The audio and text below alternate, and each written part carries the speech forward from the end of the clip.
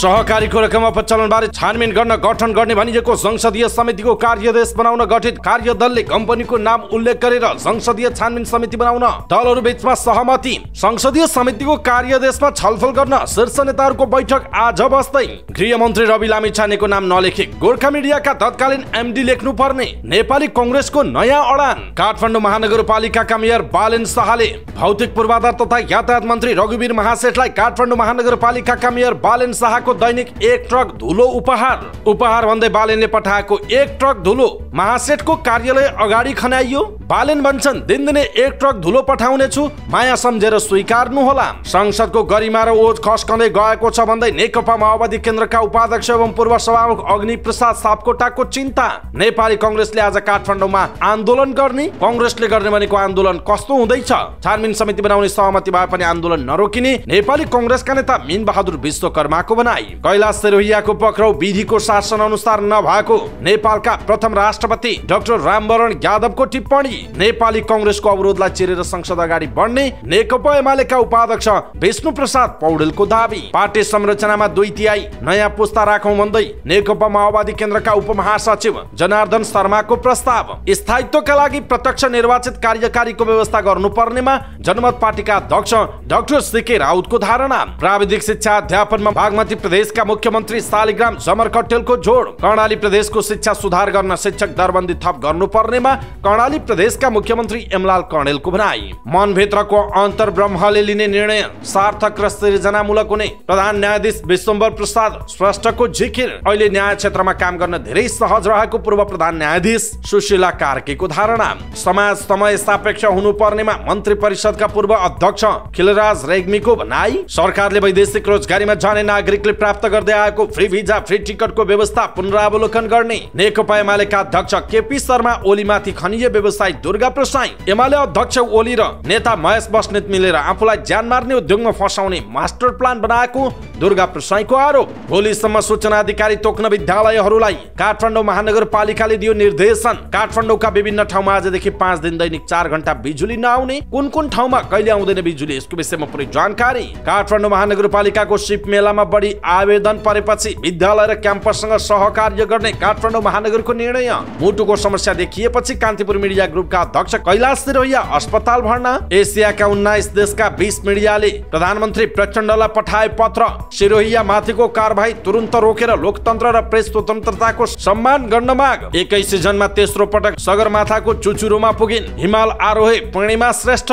भानु जन्मस्थललाई साहित्यिक र सांस्कृतिक गन्तव्यस्थल बनाउन पहल सुरु। जीर्ण पुल मर्मतमा स्थानीय सरकार उदासीन देखियो, गाउँले भने चिन्तित। अन्तर्राष्ट्रिय स्तरको योग ध्यान सेवा केन्द्र योगमाण्डु योगमा हाँसो योग कार्यशाला सञ्चालन। नवलपरासीमा सांसद सहित 35 जनालाई सहकारीको रकम इनामी नगरेको आरोप। कपिलवस्तुमा मोटरसाइकल दुर्घटना हुँदा 1 जनाको ज्यान गयो। तिनाउ खोलामा नुहाउन गएका किशोरको डुबेर मृत्यु। सिद्धबाबामा आजदेखि विस्फोट गराएर सुरुङ खन्ने कामलाई तीव्रता दिइने। तराई मधेस द्रुतमार्ग सडक आयोजना अन्तर्गतको धेद्रे सुरुङ मार्ग छिचोलियो। किमाथाङका सहित चीनसँगका 14 नाका पुनः सञ्चालन। ढल्केबारी नरुवा प्रसारण अन्तिम चरणमा। ढोरपाटनमा 10 महिनामा 4.5 करोड राजस्व संकलन। बजेटले स्रोतविहीन योजनालाई पहिलो प्राथमिकता दिनुपर्ने नेपाल निर्माण व्यवसाय महासंघका अध्यक्ष रवि सिंहको भनाई। अण्डाको लागत मूल्य प्रति गोटा 16 रुपैयाँ 56 पैसा पर्ने विज्ञ समूहको निष्कर्ष।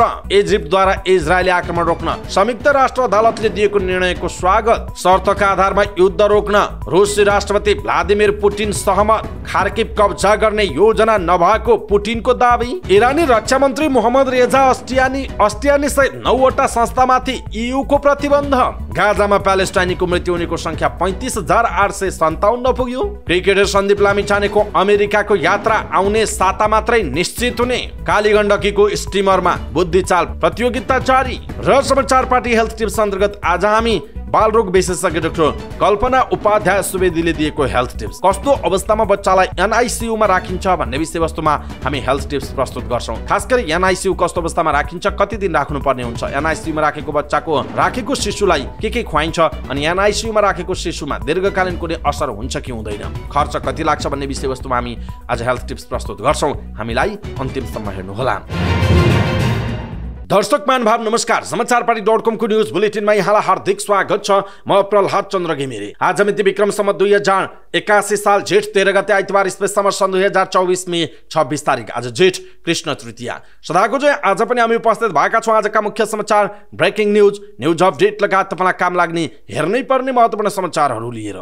हाम्रो मेहनतका लागि यो भिडियोमा एउटा लाइक अवश्य गर्नुहोला। दर्शक महानुभाव, पलपलको न्यूज अपडेट हेर्नका लागि हाम्रो च्यानललाई तपाईले अहिलेसम्म सब्स्क्राइब गर्नुभएको छैन भने कृपया सब्स्क्राइब गर्नुहोस् अनि नजिकै आउने बेल आइकनलाई क्लिक गर्नुहोला। दैनिक रूपमा हेर्नुहुन्छ भने रेगुलर भनेर लेख्नुहोला। आज पहिलोचोटि हेर्दै हुनुहुन्छ भने फर्स्ट टाइम भनेर लेखिदिनु होला। देशभित्र हुनुहुन्छ भने आफू रहेको गाउँ ठाउँ सहर जिल्लाको नाम लेख्नुहोला। विदेशमा हुनुहुन्छ भने कुन देशबाट हामीलाई हेरिरहनु भएको छ त्यो कुरा तलको कमेन्ट बक्समा कमेन्ट गर्नुहोला। आउनुहोस् दर्शक महानुभाव, आजका मुख्य समाचार सुरु गरौँ। संसदीय छानबिन समितिको कार्यदेश टुङ्गो लगाउन बस्ने भनिएको शीर्ष नेताहरूको बैठक आज बस्दै गरेको प्रसङ्गबाट। संसदीय छानबिन समितिको कार्यदेशमा छलफल गर्न शीर्ष नेताहरूको बैठक आज बस्न लागेको छ। कार्यदेशको टुङ्गो लगाउन बस्ने भनिएको शीर्ष नेताको बैठक शनिबार बस्ने भनिएको थियो, तर शनिबार नेताहरूको बैठक नै बसेन। शनिबार दिउँसो नै बसेको पहिलो कार्यदलको बैठकले गोर्खा मिडिया प्रणाली उसले रकम लगेको सहकारीका विषयमा छानबिन गर्ने गरी कार्यदेश टिओआर बनाउने समझदारी गरे पनि यसलाई अन्तिम रूप दिन शीर्ष नेताले दिने भनिएको थियो। तर नेपाली कांग्रेसका सभापति शेरबहादुर देउवाको स्वास्थ्य अवस्थामा समस्या देखिएको भन्दै नआएपछि प्रधानमन्त्री निवास बालुवाटारमा राखिएको शीर्ष नेताको बैठक बस्न नसकेको राष्ट्रिय स्वतन्त्र पार्टीका सांसद एवं कार्यदल सदस्य शिशिर खनालले बताउनुभयो। उहाँका अनुसार अब अर्को बैठक आज बस्दैछ।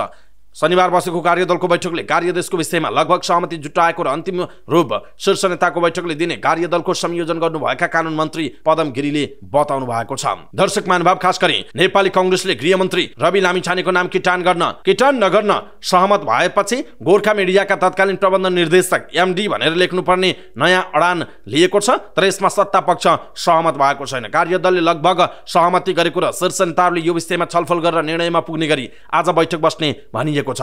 यसप्रति तपाईको धारणा के छ? खास गरी अब संसदीय छानबिन समिति बन्ला अथवा कस्तो खालको कार्यदेश अगाडि आउला? कस्तो खालको संसदीय छानबिन समिति बन्नुपर्छ? रवि लामिछानेको विषयमा नाम किटेर छानबिन समिति बनाउने भन्ने विषयमा नेपाली कांग्रेस लचक भएको छ। गोर्खा मिडियाका तत्कालीन एमडी भनेर लेखेर अगाडि बढ्नुपर्छ भनेर कांग्रेसले माग गरिरहेको छ। यसप्रति तपाई के भन्नुहुन्छ? कृपया आफ्नो कुरा तलको कमेन्ट बक्समा कमेन्ट गर्नुहोला।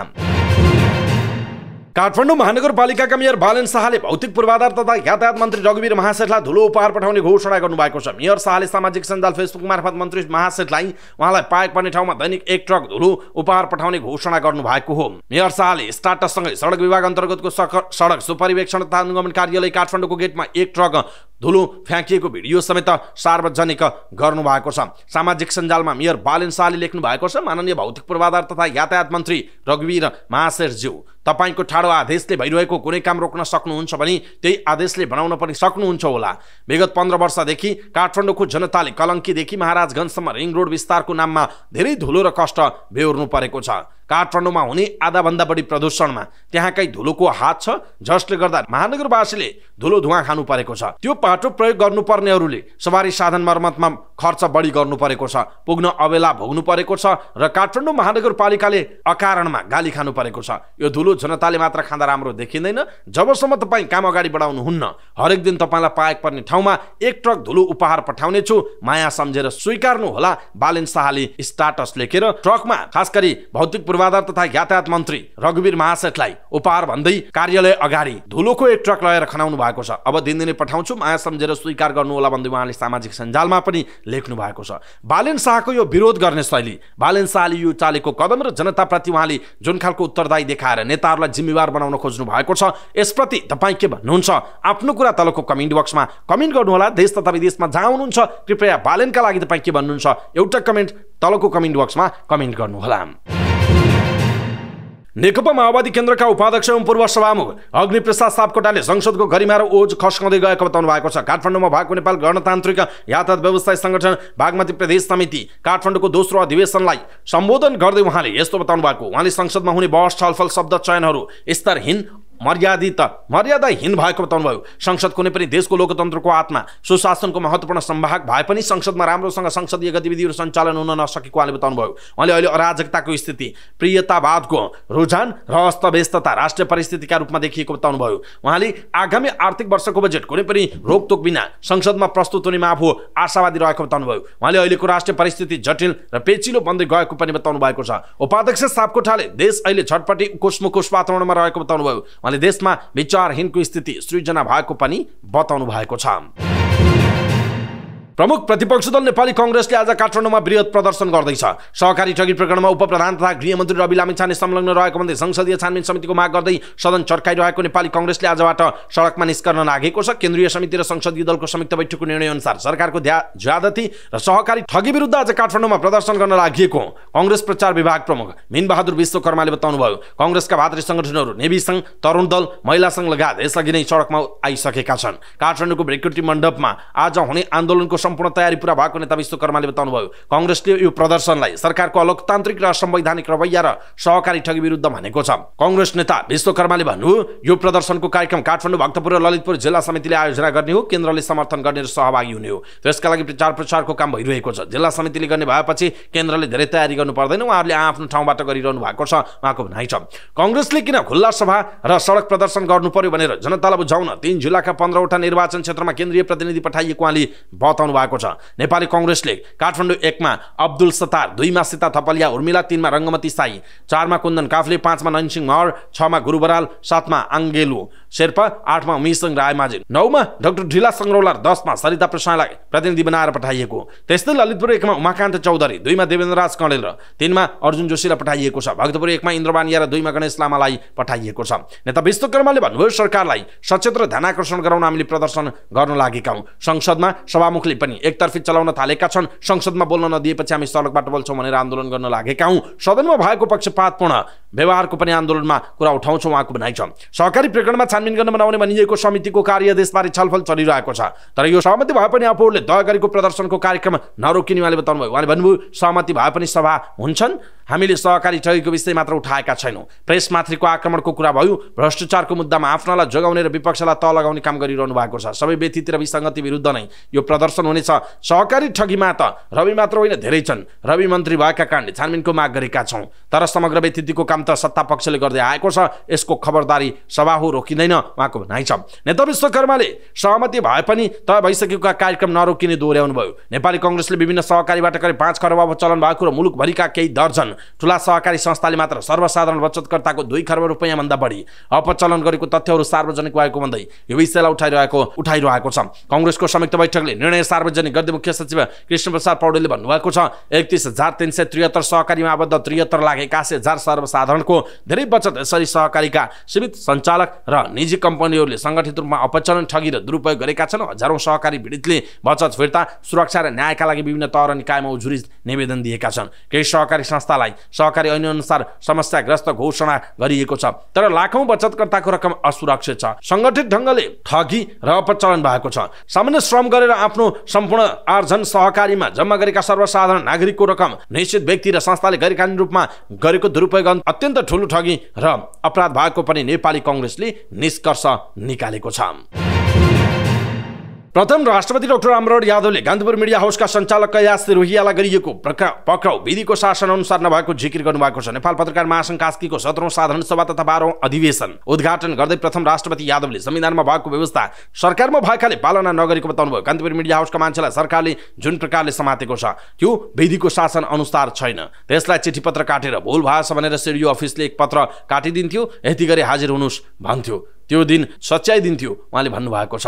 कैलाश सिरोहियाको परिवार नेपालकै नागरिक रहेको यादवले दाबी गर्नुभयो। उहाँले भन्नुभयो, उस कैलाशको दाजु गोपाल सिरोहिया मसँग पढ्थ्यो। बीचको एउटा गोविन्द सिरोहिया र त्यसपछि कैलाश सिरोहिया, उनीहरू जेनुन 100 वर्ष पहिले आएको यहीँका नागरिक हुन्। पञ्चायतको बेला अरू मारवाडीले रातारात नागरिकता बनाए पनि सिरोहियाको पिताले पछि मात्र नागरिकता पाएको डाक्टर यादवले सुनाउनु भयो। मैले राजनीतिक जनकपुरबाट सुरु गरेको, त्यो मान्छे पनि जनकपुरबाट। त्यस कैलाशको पिताजी घाँसीराम मारवाडी सज्जन मान्छे थियो। अरू मारवाडीको रातारात नागरिकता भयो, उसले नागरिकता पाएन उहाँले भन्नुभयो। उहाँले थप्नुभयो, युवराज गेवाली नाम सुन्नु भएको होला। कान्तिपुरमा सुरु गरेर नागरिक पत्रिकाको विनोदका बुबा पञ्चायतको बेलामा ऊ सिडियो भएर गएको थियो। जसले घुस दिन्थ्यो उसको नागरिकता बन्थ्यो। घाँसीराम मारवाडीको हुँदैन, पछि युवराजले नागरिकता दिनुभयो उहाँको भनाइरहेको छ। नेकपा एमालेका उपाध्यक्ष विष्णु पौडेलले नेपाली कांग्रेसले संसदमा अहिले गरिरहेको अवरोध अन्त्य गरेर सदन सञ्चालन गर्ने बताउनु भएको छ। एमालेको चितवन जिल्ला कमिटीको 11औं अधिवेशन उद्घाटन गर्दै उहाँले कांग्रेस संसदमा गैर प्रजातान्त्रिक र असंसदीय चरित्र देखाएको टिप्पणी गर्नुभयो। नेपाली कांग्रेस अहिलेको सत्ता गठबन्धनबाट तालिएको भन्दै पौडेलले 2084 को निर्वाचन अगाडि कांग्रेस सत्तामा फर्कने कुनै सम्भावना नरहेको बताउनु भएको छ। अहिलेसम्म कांग्रेस प्रतिपक्षमा बसेर चुनाव लडेको छैन। चुनाव आउँदा जहिले कांग्रेस सत्तामा छ उसलाई पहिलो पटक प्रतिपक्षमा राखेर निर्वाचन लड्न सिकाउनु पर्नेछ, उसँग अनुभव पनि छैन। उपाध्यक्ष पौडेलले भन्नुभयो एमाले पटक पटक विपक्षमा बसेर चुनाव लडेर पनि आफूलाई स्थापित गरेको दल हो। अबको निर्वाचनमा कांग्रेसको पालो हो, उहाँको भनाइ छ। एमालेका उपाध्यक्ष सुरेन्द्र पाण्डेले कांग्रेसको सदन अवरोधबाट संवैधानिक बाध्यता भएका विषयहरू समेत समस्यामा परेको बताउनुभयो। उहाँले आगामी जेठ 15 गते सरकारले बजेट ल्याउनु पर्ने बाध्यता रहेको भन्दै कांग्रेसले अवरोध गरे नाराबाजीका बीच र अध्यादेशबाट बजेट आउने बताउनुभयो। शनिबार सुरु भएको एमालेको जिल्ला अधिवेशन नयाँ नेतृत्व चयन गर्दै जेठको 14 गते सकिने जनाइएको छ। नेकपा माओवादी केन्द्रका उपमहासचिव जनार्दन शर्मा प्रभाकरले हरेक तहका पार्टी कमिटीमा 2/3 को संख्यामा नयाँ पुस्तालाई समेट्न प्रस्ताव गर्नुभएको छ। माओवादी केन्द्र बाफीकोट गाउँ समितिले आयोजना गरेको पार्टीका नवनिर्वाचित वडा समिति पदाधिकारीहरूको बधाई कार्यक्रमलाई सम्बोधन गर्दै शर्माले पार्टीमा नयाँ पुस्ताको बहुमत नभएसम्म गति नआउने बताउनुभयो। पार्टीका हरेक निकायमा युवाहरूको बाहुल्यता भए मात्रै पछिल्ला चुनौतीहरूको सामना गर्न सकिन्छ। केन्द्रीय संगठन विभाग प्रमुख समेत रहनुभएका शर्माले भन्नुभयो विशेष महाधिवेशनसम्म जाँदा यस विषयमा देशभर बहस चलाउनुपर्छ। पार्टीको विशेष महाधिवेशन आगामी वर्षको मक्सर पोषसम्म गर्ने गरी शर्मा नेतृत्वको संगठन विभागले पार्टीमा सिफारिस गरिसकेको जानकारी गराउँदै उहाँले नयाँ विचारको आधारमा समाजवादको मूर्त कार्यक्रम अगाडि सारिने दावी गर्नुभयो। विशेष महाधिवेशनबाट सरकारको स्थिरता कायम हुने खालको नयाँ राजनैतिक प्रणालीको खाका समेत तयार गर्न लागेको शर्माको भनाइ छ। प्रतिनिधि सभा सदस्य समेत रहनुभएका नेता शर्माले आर्थिक समृद्धिका लागि पार्टीका हरेक सदस्यहरू कुनै न कुनै उत्पादनको कार्यमा अनिवार्य रूपले जोडिन निर्देशन दिनुभयो। पार्टीका हरेक नेता तथा कार्यकर्ताहरू आर्थिक रूपले आत्मनिर्भर नभएसम्म जनताको समृद्धिको अगुवाई गर्न नसकिने उहाँले बताउनुभयो। जनमत पार्टीका अध्यक्ष एवं प्रतिनिधि सभाका सांसद डाक्टर शेखर राउतले राजनैतिक स्थायित्वका लागि प्रत्यक्ष निर्वाचित कार्यकारीको व्यवस्था गरिनुपर्ने बताउनु भएको छ। मधेस कास्की सम्पर्क समाज भौखराको प्रथम अधिवेशनमा उहाँले समाजवाद उन्मुख बनेर संविधानमा व्यवस्था गरिए पनि राजनैतिक प्रणालीका कारण स्थायित्व कायम हुन नसके उहाँले बताउनु भएको छ। वर्तमान संवैधानिक व्यवस्थाबाट मुलुकले राजनैतिक स्थिरता पाउने देखिँदैन। स्थायी सरकारका लागि प्रधानमन्त्री साथै प्रदेशका मुख्यमन्त्री र न्यायालयसम्म प्रत्यक्ष निर्वाचित नेतृत्वको व्यवस्था हुनुपर्छ, तब स्थायित्व र परिवर्तनको अनुभूति गराउने गरी विकास गर्न सकिएला उहाँको भनाइ छ। अध्यक्ष राउतले राजनैतिक अस्थिरताकै कारण नेपालमा विदेशी लगानी भित्रन नसकेको र वैदेशिक लगानी बिना ठूला आयोजना विकास गर्न नेपालको स्रोतले भ्याउने अवस्था नरहेको बताउनुभयो। उहाँले समाजवादी प्रणालीबाट मात्र देशलाई निकास दिन नसकिने निष्कर्ष सहित आफ्नो पार्टीले नौलो गणतन्त्रको रूपमा सामाजिक लोकतन्त्रको कुरा गरेको धारणा व्यक्त गर्नुभयो। कार्यक्रममा नेपाल कम्युनिस्ट पार्टी नेकपा माओवादी केन्द्रका सदस्य तेजकुमारी पौडेलले माओवादी आन्दोलनबाट स्थापित व्यवस्थाले जातीय तथा लैङ्गिक विभेद न्यूनीकरण भएको दावी गर्दै अब हरेक नेपालीलाई समान अधिकार दिने गरी पार्टी अगाडि बढेको पनि बताउनुभयो।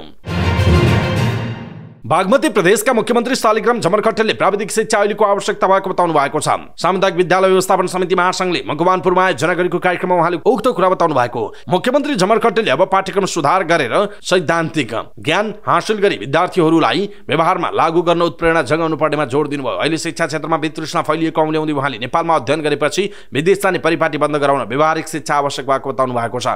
प्राविधिक विषय अध्ययनमा गोटा प्रणालीको अन्त्य गर्न सरकार लागिरहेको भन्दै उहाँले स्वास्थ्य र शिक्षाको लगानी प्रतिफल दिने गरी काम गर्न विद्यालय व्यवस्थापन समितिका अध्यक्ष प्रधानाध्यापकहरूलाई आग्रह समेत गर्नुभयो। सामाजिक विकास मन्त्री कुमारी मोक्तान, सिंचाई खानेपानी तथा ऊर्जा मन्त्री एकलाल श्रेष्ठ, जिल्ला समन्वय समितिका प्रमुख ललित बहादुर घलान, हेटौँडा 4 का वडा अध्यक्ष नवीन सिगदिल, प्राध्यापक डाक्टर विद्यानाथ कोइराला, प्राध्यापक डाक्टर पेशल खनाल, शिक्षा विकास समन्वय इकाइका प्रमुख दिननाथ गौतमले व्यावहारिक शिक्षा अहिलेको आवश्यकता हो भन्नुभएको छ। कर्णाली प्रदेशका मुख्यमन्त्री एमलाल कणेलले सामुदायिक विद्यालयको शिक्षा सुधार गर्न शिक्षकको दरबन्दी थप गर्नुपर्ने बताउनु भएको छ। उहाँले पुरानो दरबन्दीका शिक्षकले मात्र सामुदायिक विद्यालयको शैक्षिक सुधार गर्न नसकिने बताउनु भएको हो। प्रिन्सिपल एसोसिएसन अफ नेपाल सुर्खेलको कार्यक्रमलाई सम्बोधन गर्दै उहाँले सामुदायिक विद्यालयमा भएका शिक्षकको पुरानै दरबन्दी अनुसार अगाडि बढ्न नसकिने जिकिर गर्नुभयो। 2051 सालको भन्दा अहिलेको अवस्था फरक छ। जनसङ्ख्या र विद्यालयको संख्या दुवै बढेका छन्। उहाँले भन्नुभयो आवश्यक दरबन्दी कायम गरेर सामुदायिक शिक्षालाई सुधार गर्दै लैजान आवश्यक छ। त्यसका लागि केन्द्रमै शिक्षा सुधार गर्न जरुरी छ। 3 तहको तहको सरकार भए पनि सामुदायिक विद्यालयको शिक्षा गुणस्तरीय हुन नसकेको मुख्यमन्त्री कणेलले बताउनुभयो। सीमित स्रोत साधनकै बीच कर्णालीको शिक्षालाई सुधार गर्नुपर्नेमा उहाँको जोड छ। उहाँले क्षमताअनुसार शासन चलाउन संघीयता ल्याइएको तर अपेक्षाअनुसार काम गर्न नसक्दा जनआक्रोश बढिरहेको बताउनुभयो। विगतमा दामाशाहीले बजेट विनियोजन गर्ने प्रचलन भएको उहाँको धारणा छ। प्रदेशभरिकै विद्यार्थी वीरेन्द्रनगर केन्द्रित हुने, भौतिक संरचनादेखि सबै कुराको अभाव हुने अवस्था अब सुधार गर्न प्रयास गर्छु उहाँले भन्नुभयो। कार्यक्रममा जन नमुना माध्यमिक विद्यालयका प्रधानाध्यापक एवं एसोसिएसनका केन्द्रीय सदस्य एम बहादुर श्रेष्ठले कार्यपत्र पेश गर्नुभएको थियो। प्रधान न्यायाधीश विष्णुवर प्रसाद श्रेष्ठले मनभित्रको अन्तर्ब्रह्मले लिने निर्णय सार्थक र सृजनामूलक हुने बताउनु भएको छ। ललितपुरमा आयोजित एक कार्यक्रममा बोल्दै उहाँले यस्तो बताउनु भएको।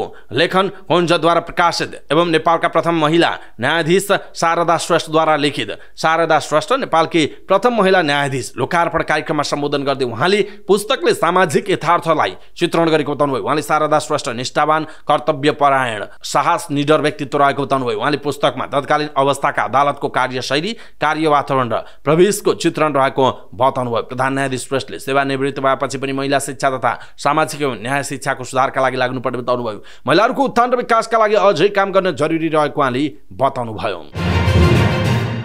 पूर्व प्रधान न्यायाधीश सुशीला कार्कीले अहिले न्याय क्षेत्रमा काम गर्न धेरै सहज रहेको बताउनु भएको छ। ललितपुरको कार्यक्रममा बोल्दै उहाँले यस्तो बताउनुभयो। लेखन कुञ्जद्वारा प्रकाशित एवं नेपालका प्रथम महिला न्यायाधीश शारदा श्रेष्ठद्वारा लिखित शारदा श्रेष्ठ नेपालकी प्रथम महिला न्यायाधीश लोकार्पण कार्यक्रममा उहाँले न्यायालय र न्याय क्षेत्रमा अहिले धेरै सुविधा भएको बताउनुभयो। उहाँले न्याय क्षेत्रमा वकालत गर्न लाग्दा बाँसको कलमले लेख्ने र सबै सार्नुपर्ने अवस्था रहेको र त्यो बेला पनि शारदा श्रेष्ठ सहितका न्यायाधीशहरूले महिलाहरूको हक हितका लागि काम गरेको बताउनु भएको छ। मन्त्री परिषदका पूर्व अध्यक्ष खिलराज रेग्मीले समाज समय सापेक्ष हुनुपर्ने बताउनु भएको छ। दायित्व वाङ्मय प्रतिष्ठान नेपालको 25औं वार्षिक उत्सवको अवसरमा आयोजित कार्यक्रमलाई सम्बोधन गर्दै उहाँले साहित्य समाजको ऐना भएको उल्लेख गर्नुभयो। उहाँले प्रकृति र मानव जीवनका लागि उपयोगी र उपयुक्त माध्यम भनेको साहित्य रहेको बताउनुभयो। उहाँले मानव र समाजका लागि अनुपयोगी वा विरुद्ध हुने कुनै पनि कार्य वा सिर्जना प्रकृति र सृष्टिको नियम विरुद्ध हुने जिकिर गर्नुभयो। उहाँले समय गतिशील र समाज प्रगतिशील एवं परिवर्तनशील रहेको भन्दै सृजना र कामहरू समय सापेक्ष र समाज सापेक्ष हुनुपर्ने बताउनुभयो। उहाँले कल्पनाशीलता, रचनात्मक र सृजनात्मक भयो भने समाजलाई डोर्याउन र मार्गदर्शन गर्न सकिने बताउनुभयो। कार्यक्रममा दायित्व वाङ्मय सम्मानबाट अमर कुमार प्रधान र वासुदेव गुरागाई, विद्वत शिरोमणि हेमराज पुरस्कारबाट डाक्टर दिनेश राजपन्त, दायित्व मुरली देवी गुरुदत्त काफ्ले स्मृति पुरस्कारबाट सृजनशील पाङ्ग विद्यालय, हरिकला गुणाकर दायित्व रचना पुरस्कारबाट विष्णु प्रसाद शर्मा पराजुली, दायित्व सीता पन्त स्रष्टा पुरस्कारबाट रागेश्वरी पन्त, दायित्व यशोदा पन्त प्रतिभा पुरस्कारबाट सृष्टि केसीलाई सम्मान गरिएको छ। सरकारले वैदेशिक रोजगारीमा जाने नागरिकले प्राप्त गर्दै आएको फ्री भिजा, फ्री टिकटको व्यवस्था पुनरावलोकन गर्ने भएको छ। श्रम, रोजगार तथा सामाजिक सुरक्षा मन्त्री Dolprasad Aryal DP अर्यालले free visa, free ticket सम्बन्धी 8 वर्ष पुरानो नीति प्रभावकारी नभएपछि पुनरावलोकन गर्ने प्रक्रिया अगाडि बढाएको मन्त्रालयका एक उच्च अधिकृतले जानकारी दिनुभयो। विद्यमान नीति उल्टाएर लागतमा आधारित सेवा शुल्क तोक्ने पक्षमा मन्त्री अर्याल देखिएका छन् भन्दै कृष्ण सिंह धामीले रातोपाटीमा समाचार लेख्नु भएको छ। सोही प्रयोजनार्थ मन्त्रालयका सहसचिव गोविन्द प्रसाद रिजालको संयोजकत्वमा नीति पुनरावलोकन अध्ययन समिति गठन भएको छ। समितिको अध्ययनका क्रममा मेन पावर व्यवसाय लगायत सरकारवाला निकायसँग छलफल गरिसकिएको उल्लेख छ। त्यसमा व्यवसायीहरूले श्रमिकको 1 महिना बराबरको आधारभूत तलब सेवा शुल्क पाउनुपर्ने माग गरेका छन्। व्यवसायीहरूको मागमा सरकार सकारात्मक देखिएको सूत्रले जनाएको छ। सरकारले फ्री भिजा, फ्री टिकट कार्यान्वयनमा ल्याएको 8 वर्षपछि यो प्रावधान उल्टाउने खेल भएको उल्लेख छ। मन्त्रालयले 2072 साल असार 21 मा श्रम गन्तव्य मुलुकहरू Malaysia, Saudi, Qatar, UAE, Bahrain, Kuwait, Jordan, Oman जाने नेपाली कामदारहरूको भिजा तथा टिकटको रकम रोजगारदाताले नै बेहोर्ने व्यवस्था गरेको थियो। यो व्यवस्था प्रभावकारी हुन सकेको छैन। मजदुर मैत्री व्यवस्था कार्यान्वयन प्रभावकारी बनाउनुको साटो सरकार भने खारेजीको कसरतमा जुटेको छ। तत्कालीन श्रम मन्त्री टेकबहादुर गुरुङले कामदारसँग मेन पावरले 10,000 रुपैयाँ सेवा शुल्क लिन पाउने व्यवस्था गर्नुभएको थियो। व्यवसायीहरूले त्यसको विरोधमा लामो समय धरना र आन्दोलन गरेपछि फ्री भिजा र फ्री टिकटमा सहमति भएको थियो। यद्यपि मेन पावरले सहमति विपरीत फर्जी रसिद बनाएर भित्रभित्रै कामदारसँग मोटो रकम असुल गर्दै आएको बताइन्छ। सरकारले यस्ता कम्पनीलाई ठगी गर्न छुट दिइरहेको जानकारवालाहरूको भनाइ छ। बरु यो व्यवस्था नै अव्यावहारिक भएको तर्क सरकारी निकायले गरिरहेको छ। तत्कालीन मन्त्री शरद सिंह भण्डारीले पनि फ्री भिजा, फ्री टिकटको नीति अव्यावहारिक र श्रमिकको हित प्रतिकूल रहेको भन्दै पुनरावलोकनका लागि अध्ययन गर्न कार्यदल गठन गर्नुभएको थियो। यद्यपि यो प्रक्रिया तत्कालीन अवस्थामा अगाडि बढ्न नसकेको जनाइएको छ। व्यवसायी दुर्गा प्रसाईले नेकपा एमालेका अध्यक्ष केपी शर्मा ओली र राष्ट्रिय युवा संघका इन्चार्ज महेश बस्नेत मिलेर आफूलाई जान मार्ने उद्योगमा फर्साउने मास्टर प्लान बनाएको आरोप लगाउनु भएको छ। नेकपा एमालेको भातृ संस्था राष्ट्रिय युवा संघ नेपालकी केन्द्रीय सदस्य समेत रहनुभएकी दुर्गा पाठकलाई अध्यक्ष ओली र बस्नेतको मिलिमतोमा आफू विरुद्ध उकासेर भिडियो बनाउन लगाएर फर्साउन खोजिएको प्रसाईको दाबी रहेको छ। प्रसाईले पत्रकार सम्मेलन गर्दै आफू विरुद्ध सिङ्गो एमाले लागेको आरोप मात्र लगाउनु भएन, युवा संघका इन्चार्ज समेत रहनुभएका पूर्व मन्त्री महेश बस्नेत मुछिएको यौन हिंसा प्रकरणमा आफूलाई फर्साउनका लागि दुर्गा पाठकलाई भिडियो बनाउन लगाएको उहाँले बताउनुभयो। उहाँले भन्नुभयो, म मक्सिर 7 गते आन्दोलन गरिसकेपछि आफ्नो बाटोमा हिँडेको थिएँ, तर बीचमा महेश बस्नेत, केपी ओली र एमालेको डिजाइनमा ठुलो षड्यन्त्र बनाएका रहेछन्। उहाँले भन्नुभयो, दुर्गा पाठकलाई बस्नेतका कार्यकर्ताले पीडितलाई मरे भने दुर्गा प्रसाई र सरकारले जिम्मेवारी लिनुपर्छ भनेर भिडियो खिचेको रहेछ। यो गर्न खोजेको के हो? केपी ओली र शङ्कर पोखरेलहरूले राजनीतिक प्रशिक्षण दिँदा एमाले पार्टी कार्यकर्तालाई यस्तै सिकाउँछन्। उहाँलाई भिडियो बनाउन लगाएर दिनै पिच्छे मार्न खोज्दा रहेछन्। उहाँ मरेपछि म फसेँ नि त, मलाई फसाउने यत्रो षड्यन्त्र गर्नुपर्ने? प्रसाईले प्रश्न गर्नुभयो। पाठकलाई अब सुरक्षा आफूले दिने घोषणा गर्नुभएका प्रसाईले ओली, बस्नेत र सिङ्गो एमाले आफूसँग नठोकिने चेतावनी समेत दिनुभएको छ। आफूले भिडियो पाएपछि प्रहरी महानिरीक्षकलाई समेत पठाएको चर्चा गर्दै प्रसाईले ओलीलाई कार्यकर्तालाई सम्झाउन सुझाव दिनुभयो। नभए ओली, महेश बस्नेत, निर्भय बाबु प्रसाई, बब्लु गुप्ता विरुद्ध मुद्दा हाल्ने चेतावनी पनि उहाँले दिनुभयो। यस्तै पीडित भनिएकी युवा संघकी नेपालकी केन्द्रीय सदस्य दुर्गा पाठकले आफूलाई महेश बस्नेतले शोषण गरेको दावी गर्नुभयो। अहिले पछिल्लो समय बस्नेत र उनको सम्बन्ध बाहिर आएपछि प्रसाईलाई फसाउन आफूलाई धम्काएर बस्नेतका मान्छेले भिडियो बनाएको र त्यसका आधारमा ब्ल्याकमेल गरेको बताउनु भयो। पत्रकार सम्मेलनमा उपस्थित पाठकले भन्नुभयो, म यहाँ आज आउनुको कारण भनेको दुर्गा दाई नफसुन् भनेर नै हो। म आफै संवेदनशील अवस्थामा छु र यिनीहरू सबै मिलेर मलाई मार्न खोजिरहेका छन्। पाठकले थप्नुभयो, केही समय अगाडि महेश बस्नेत र नवीन बस्नेत मिलेर पेप्सी खोलाको करिडोरमा एउटा डिपार्टमेन्ट स्टोर छ, त्यहाँ बोलाएर मलाई चिट लेखेर दिए र मलाई बोल्न लगाएर भिडियो बनाए। महेश बस्नेतसँगको सम्बन्ध मेरो केही पनि होइन, यो सबै फोटोहरू एआईबाट बनाइएको हो र म मरे भने दुर्गा प्रसाई र नेपाल सरकारले जिम्मा लिनुपर्नेछ भनेर बोल्न लगाइयो। आफूलाई मार्छन् भन्ने डरले बाध्य भएर भिडियोमा मैले बोलेको उनको भनाइ छ। पाठकले बब्लु गुप्ता भन्ने व्यक्तिले भिडियो बनाएको दावी गरेकी छिन्। पछिल्लो समय मिडियामा पनि गएकी उनी प्रहरीले आफूलाई बस्नेतको परिवार पावरकै कारण सहयोग नगरेको आरोप समेत लगाएका छिन्। प्रसाईले सहकारी ठगीमा सबैभन्दा धेरै एमालेका मान्छे रहेकाले एमाले छानबिन गर्न डराएको आरोप लगाएका छन्। प्रसाईले भन्नुभयो, सहकारीमा रासोपा भनेको 2%, 33% कांग्रेस र 70% सहकारीमा ठग्ने एमाले हो। किन आज सहकारीको छानबिन हुँदैन भन्दा एमाले हुन दिँदैन। जीवी राई एमालेको मान्छे हो, शिवी लामा भनेको कांग्रेसको मान्छे हो, उसले संसदमा टिकट दिन लागेको मान्छे हो। सबै पार्टीभित्रका मान्छे मिलेर सहकारीको पैसा लुटेर खाई दुर्गा प्रसाईको आरोप रहेको छ। दर्शक महानुभाव, दुर्गा प्रसाईको यो भनाइप्रति तपाईको धारणा के छ? आफ्नो धारणा तलको कमेन्ट बक्समा कमेन्ट गर्नुहोला। काठमाडौँ महानगरपालिकाले सोमबारसम्म महानगरपालिकाका सबै सामुदायिक तथा संस्थागत विद्यालयहरूलाई सूचना अधिकारी तोक्ने निर्देशन दिएको छ। महानगरपालिकाको सञ्चार तथा सूचना ऐन अनुसार महानगरपालिकाले जेठको 14 गते भित्र सूचना अधिकारी तोकेर जानकारी गराउन पनि निर्देशन दिएको छ। महानगरपालिकाको शिक्षा विभाग प्रमुख गोविन्द प्रसाद शर्माका अनुसार महानगरपालिकाले यसअघि पनि शैक्षिक संस्थाहरूलाई सूचना अधिकारी तोकेर विभागमा पठाउन आग्रह गरेको, तर महानगरको आग्रह अनुसार केही विद्यालयले मात्र सूचना अधिकारी तोकेको जानकारी प्राप्त भएकाले पुनः निर्देशन दिएको बताउनुभयो। सूचना अधिकारी तोक्दा संस्थाको दोस्रो जिम्मेवारीमा रहेको व्यक्ति हुनुपर्नेछ। अहिले काठमाडौँ महानगरपालिकामा 87 वटा सामुदायिक र 600 वटा संस्थागत विद्यालय छन्। यसअघि महानगरपालिका क्षेत्रमा सञ्चालित सहकारीले सूचना अधिकारीको व्यवस्था गरी सहकारी विभागमा जानकारी गराएका छन्। काठमाडौँका विभिन्न ठाउँमा आजदेखि 5 दिन दैनिक 4 घण्टा बिजुली नआउने भएको छ। नेपाल विद्युत प्राधिकरणले कीर्तिपुर, बानेश्वर, कुलेश्वर र जोरपाटी वितरण केन्द्र अन्तर्गत विद्युत वितरण लाइन भूमिगत गर्ने भएकाले विद्युत अवरुद्ध हुने जनाएको छ। आजदेखि 18 गतेसम्म बिहान 11 बजेदेखि दिउँसो 3 बजेसम्म विद्युत सेवा अवरुद्ध हुने प्राधिकरणले जनाएको छ। आज साँखु बजार र छाउनी आर्मी अस्पताल क्षेत्रमा विद्युत सेवा अवरुद्ध हुनेछ। भोलि 14 गते सुविधानगर, सिनामङ्गल र भीमसेन गोला क्षेत्र विद्युत सेवा अवरुद्ध हुनेछ। त्यस्तै 16 गते पर्सी सोल्टी मोडदेखि कलङ्की क्षेत्र, 17 गते मैत्री नगर र ट्याङ्गाला फाँट क्षेत्र र 18 गते फिकलचोकदेखि बाबा चोकसम्म विद्युत सेवा अवरुद्ध हुने प्राधिकरणले जनाएको छ। त्यस्तै प्राधिकरणले मौसम प्रतिकूल रहेमा शटडाउन नहुने पनि जनाएको छ।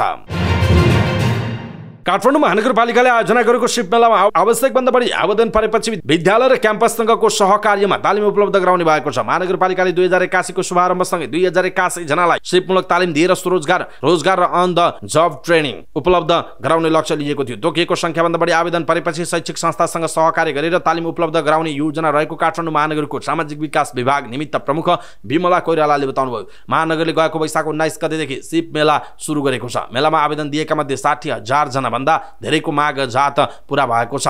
2081 जनालाई तत्काल तालिम दिने र अरूलाई पनि चाँडै कार्यक्रम सार्वजनिक गर्ने कोइरालाले बताउनु भयो। नागरिकता सम्बन्धी मुद्दामा हिरासतमा राखिएका कान्तिपुरका प्रकाशक कैलाश सिरोहिया उच्च रक्तचाप र मुटुको चालमा गडबडी आएपछि अस्पताल भर्ना हुनु भएको छ। 4 दिनदेखि प्रहरी हिरासतमा रहनुभएका सिरोहियाको स्वास्थ्यमा समस्या उत्पन्न भएपछि जनकपुर स्थित प्रादेशिक अस्पतालमा उहाँलाई भर्ना गरिएको थियो। पहिलादेखि नै डायबिटिज, उच्च रक्तचाप लगायतका समस्या भोगिरहनुभएका सिरोहियालाई टाउको दुख्ने, रिङ्गाटा लाग्ने, छाती दुख्ने जस्ता समस्या आएपछि प्रशासनले प्रादेशिक अस्पतालमा भर्ना गरेको थियो। तर प्रादेशिक अस्पतालमा न्युरोलोजी लगायतको परीक्षण गर्ने सुविधा उपलब्ध नभएपछि काव्य अस्पताल लगिएको छ। सिरोहियाको पछिल्लो स्वास्थ्य अवस्था चिन्ताजनक पाएकाले परीक्षणहरू सुरु गरेको र तर रिपोर्टहरू प्राप्त गरी नसकेको त्यहाँ स्थित डाक्टर यसके सिंहले जानकारी दिनुभयो। मुटुको ब्लकेज समस्याहरू आएपछि मुम्बईमा एन्जियोग्राफी गराउनु भएको रहेछ। अहिले पनि ग्रान्डीमा फलोअपमा रहनु भएको बुझ्यौं। सिंहले भन्नुभयो क्रिटिकल कन्डिसनमा हुनुहुँदो रहेछ भन्ने थाहा पायौं। एसीजी हेर्दा स्थिर देखिए पनि अरू समस्याहरू बढ्ता छ। परीक्षणको रिपोर्ट प्राप्त भई नसकेकाले 6 देखि 8 घण्टाको बीचमा फेरि परीक्षण गराउनु पर्छ उहाँको भनाइ छ। चिकित्सकहरूले सिरोहियाको पछिल्लो अवस्थाबारे कार्डियोलोजिस्ट डाक्टर ओममूर्ति अनिललाई टेलिफोन मार्फत ब्रिफिङ गराएका थिए। अनिलले सिरोहियाको स्वास्थ्य समस्यालाई हेर्दै आउनु भएको छ।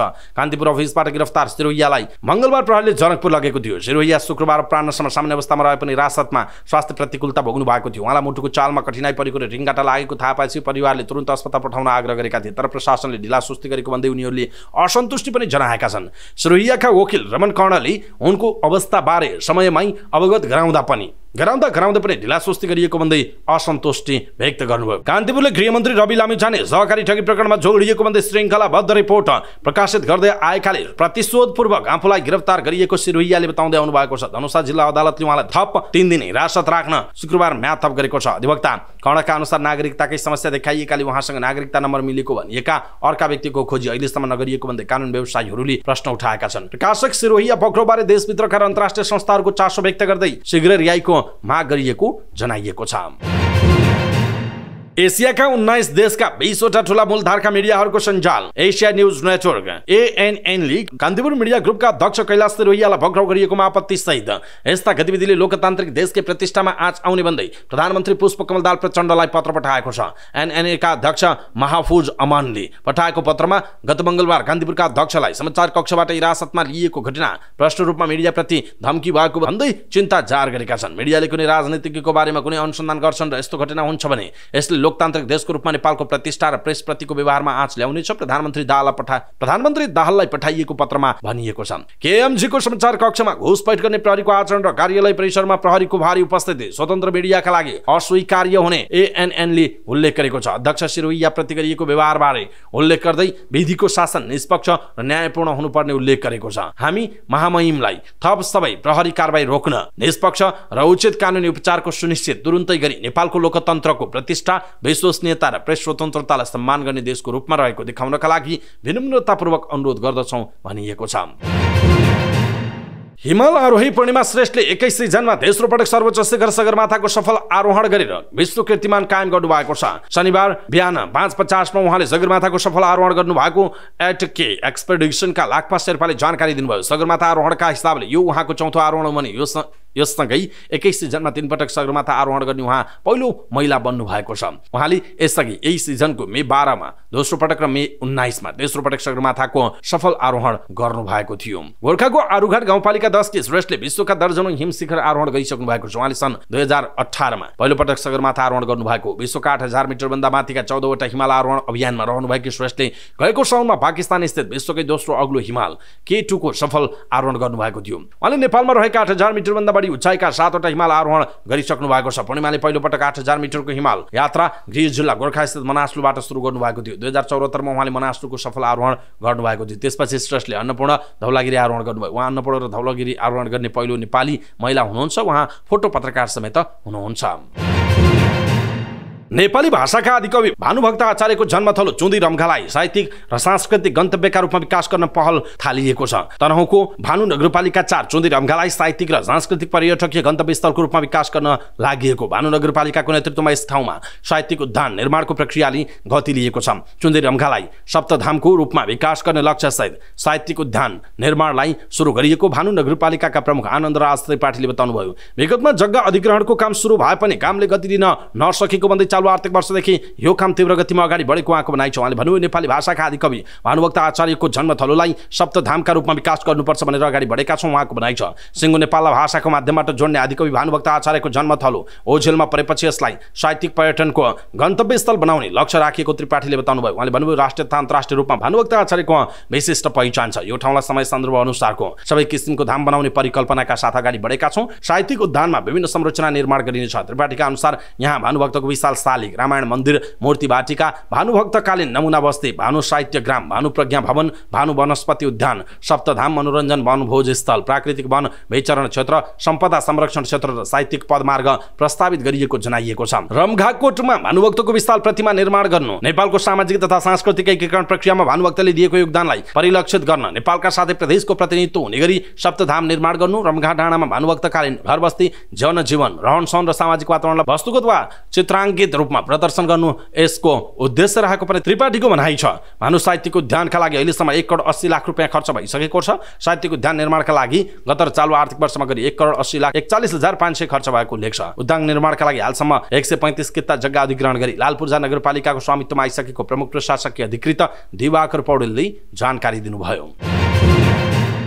मुगुको सोरु गाउँपालिका गुलाहा स्थित झोलुङ्गे पुल लामो समयदेखि जीर्ण रहँदा स्थानीयले शास्ति खेप्दै आएका छन्। पुल जीर्ण रहँदा कालैया, खनाया, जिमा, पुरुमुरुका साथै सोरु गाउँपालिकाका बासिन्दा जोखिम मोलेर धरा पुलबाट वारपार गर्न बाध्य छन्। मुगुको कर्णाली नदीमाथि जिमा र कालैया जोड्ने पुल 2039 सालमा निर्माण गरिएको थियो। 4 दशक पुरानो पुलमा जोखिम बढेकै 3 वर्ष भइसकेको छ। तर यसबारे तिनै तहका सरकार बेखबर जस्तै देखिएका छन्। सोरु गाउँपालिकाको केन्द्र पुग्न यसै पुल मार्फत स्थानीय आउजाउ गर्छन्। हिउँदमा जसोतसो नदी पार गर्न सकिने भए पनि बर्खा याममा कसरी घाँस दाउरा गर्ने भन्ने चिन्ता परेको सुनाउनुहुन्छ कालै गाउँकी तालमा नेपाली। तालमाले भन्नुभयो टाढाबाटै हेर्दा पुल डर लाग्दो छ। एकजना भन्दा बढीले एकैपटक पुल तर्न सकिँदैन। हिँडाइको सन्तुलन मिलेन भने नदीमा खसिने डर छ। खेतबारी पारिपट्टि छन्, सधैँ घाँस दाउरा गर्नुपर्छ। बारी बोकेर आउँदा मनमा चिसो पसिरहन्छ। यो बर्खा कसो गरी कटाउने हुन्। पुल जीर्ण भएकै कारण गाईबस्तु चराउन समस्या हुने गरेको उहाँको भनाइ छ। पुलमा बिछाइएका बाता धेरै जसो उब्किएकाले देशमा बालबालिका अल्झेलान् कि भन्ने त्रासले स्थानीयलाई सधैँ सताउने गरेको नेपालीले सुनाउनु भयो। सोरु गाउँपालिका वडा नम्बर 6 का मानप्रसाद भट्ट पनि पुल जीर्णभन्दा शास्ति खेप्नु परेको बताउनुहुन्छ। स्थानीय सोरु गाउँपालिकाको केन्द्र जाने मुख्य सेतु नै यही पुल हो। पालिकाको सेवा लिन, बैंकको काम गर्नदेखि वृद्ध भत्ता लिन जाने ज्येष्ठ नागरिकले समेत पुलकै कारण शास्ति खेप्नु परेको बताइएको छ। तर छेउमै रहेको स्थानीय सरकारले नागरिकको समस्या देखेर पनि नदेखे झैँ गरेको स्थानीय धर्मराज चौलागाईले गुनासो गर्नुभयो। जीर्ण पुल मर्मतका लागि प्रदेश सरकारदेखि स्थानीय तहसम्मको ध्यान आकर्षण गराए पनि पुल निर्माणमा कसैले चासो नगरेको उहाँको भनाइ छ।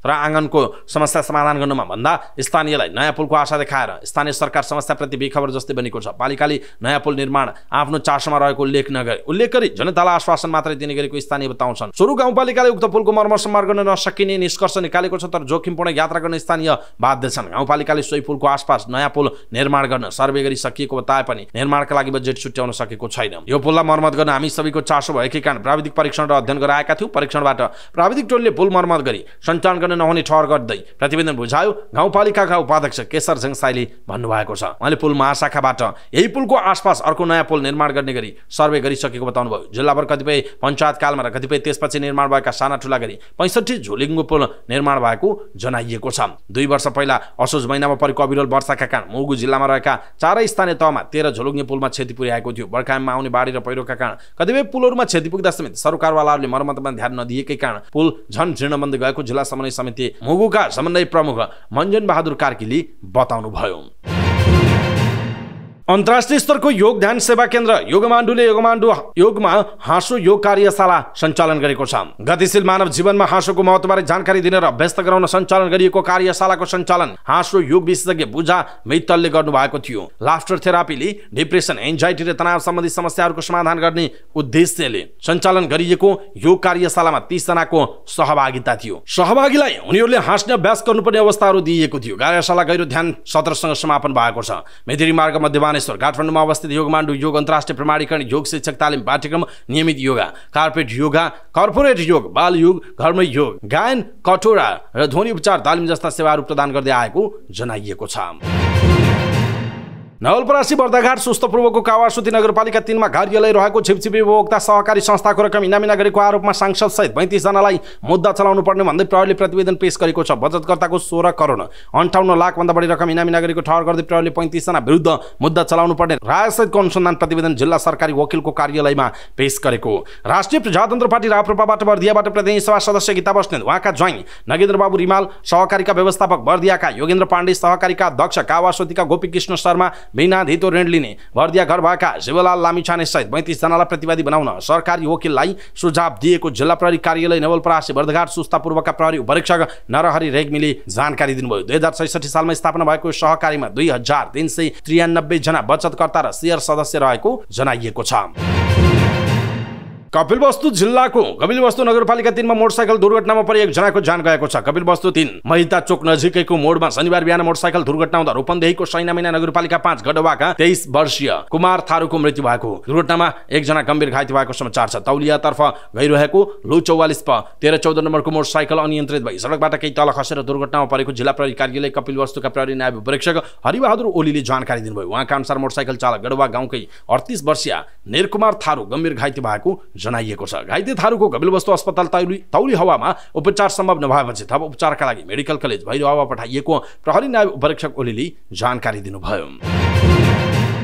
तिनाउ खोलामा नुहाउन गएका एक किशोरको डुबेर ज्यान गएको छ। तिलोत्तमा नगरपालिका 6 हरियाली पार्क नजिक तिनाउ खोलामा डुबेर तिलोत्तमा 5 नयाँ मिल बस्ने 17 वर्षीय दिव्यांश भुसालको मृत्यु भएको प्रहरीले जनाएको छ। शनिबार 3 जना नुहाउनका लागि खोलामा गएका थिए। नुहाउने क्रममा दिव्यांश खोलामा डुबेपछि स्थानीय बासिन्दाले प्रहरीलाई खबर गरेका थिए। मङ्गलापुर स्थित इलाका प्रहरी कार्यालयबाट प्रहरी वरिष्ठ नायब निरीक्षक दिपेन्द्र बानियाको नेतृत्वमा खटिएको टोलीले दिव्यांशलाई खोलामा मृत अवस्थामा फेला पारेको जनाइएको छ।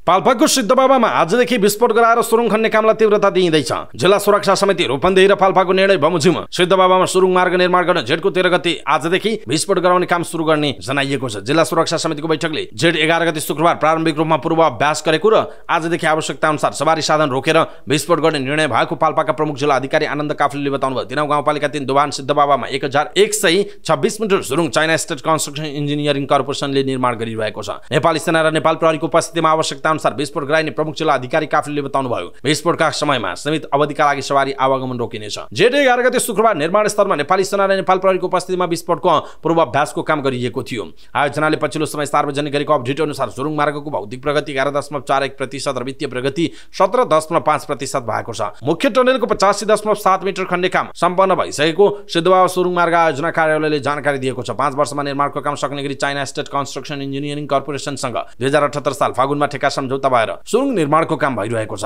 राजमार्गको पाल्पा बुटबल सडक खण्ड अन्तर्गत सिद्धबाबा क्षेत्रमा पर्ने चट्टान सहितको पहिरोले हरेक वर्ष ठूलो क्षति भोग्न परेपछि सरकारले सुरक्षित आवागमनका लागि सुरुङ मार्ग निर्माण गर्ने योजना सुरु गरेको हो।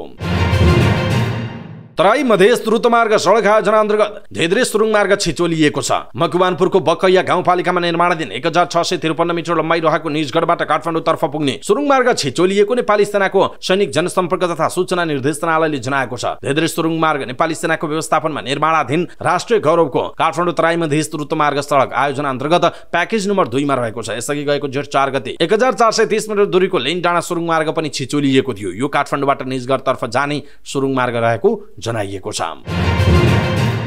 संखुवा सभाको किमाथाङका सहित चीनसँग जोडिएका 14 वटै नाका पुनः सञ्चालनमा आएका छन्। कोरोना संक्रमण फैलने डरले चीन सरकारले 2076 सालको माघ 5 गतेदेखि विभिन्न नाका बन्द गरेको थियो। उपप्रधान एवं परराष्ट्र मन्त्री नारायण काजी श्रेष्ठ, चीनको स्वशासित क्षेत्र तिब्बतका उपाध्यक्ष सिलाम निमाले चीनको छेन्ताङमा आयोजित एक समारोहका बीच किमाथाङका सहित नेपाल चीन सीमामा रहेका 14 वटै नाका पुनः सञ्चालनमा आएको संयुक्त रूपमा घोषणा गर्नुभयो। नाका सञ्चालनको घोषणा कार्यक्रममा चीनको छेन्ताङ पुगेर फर्किने क्रममा संखुवा सभाको तुमलिङटार विमानस्थलमा सञ्चारकर्मीसँग कुराकानी गर्दै उपप्रधानमन्त्री श्रेष्ठले परम्परागत नाका सञ्चालनमा आएको औपचारिक रूपमा घोषणा गरिएको बताउनुभयो।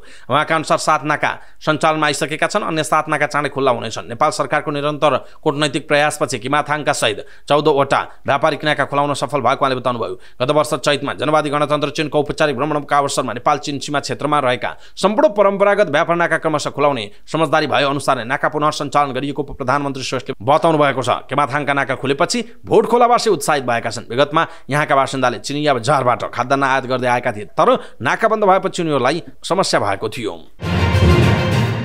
ढल्केवर इनरुवा 400 किलोभोल्ट प्रसारण लाइन निर्माण अन्तिम चरणमा पुगेको छ। माथिल्लो तामाकोसी जलविद्युत आयोजना लगायत अन्य आयोजनाबाट उत्पादित बिजुली देशका पूर्वी भेगमा प्रवाह गर्ने हेटौँडा ढल्केवर इनरुवा प्रसारण लाइनको काम अन्तिम चरणमा पुगेको आयोजनाका प्रमुख श्याम यादवले बताउनु भएको छ। पूर्वी खण्डको काम सम्पन्न हुने चरणमा छ। ढल्केवर पश्चिम खण्डमा भने विभिन्न स्थानमा अझै पनि अवरोध छ। अवरोध हटाएर आयोजना सम्पन्न गर्न हामी लागि परेका छौँ, उहाँको भनाइ छ। देशभित्रको विद्युत प्रसारण प्रणाली सुदृढीकरण र नेपाल भारत बीचको विद्युत व्यापारका लागि निर्माणाधीन Hetauda Dhalkebar Inaruwa 400 KB double circuit प्रसारण लाइन आयोजना सुरु गरिए पनि स्थानीयको अवरोध वन क्षेत्रको जग्गा प्रयोग लगायतका समस्याका कारण रोक्न बन्दै गएको छ। पूर्वी खण्डको काम सम्पन्न भएपछि माथिल्लो तामाकोसी लगायत आयोजनाको बिजुली पूर्वी भागका औद्योगिक क्षेत्रमा माग अनुसार आपूर्ति गर्न सहज हुनेछ। मकवानपुरको हेटौँडा उपमहानगरपालिका 11 स्थित थाना भर्याङबाट सुरु भई धनुषाको ढल्केवर हुँदै सुनसरीको भोकरा नरसिंह गाउँपालिका 4 स्थित इनरुवा सब स्टेसनसम्मको प्रसारण लाइनको लम्बाइ 288 किलोमिटर रहेको छ। पूर्वी खण्डको काम प्राय पूरा भएकाले उद्घाटनको तयारी भएको तथा त्यसका निम्ति ऊर्जा जलस्रोत तथा सिंचाइ मन्त्रालयलाई अनुरोध गरिएको नेपाल विद्युत प्राधिकरणले जनाएको छ।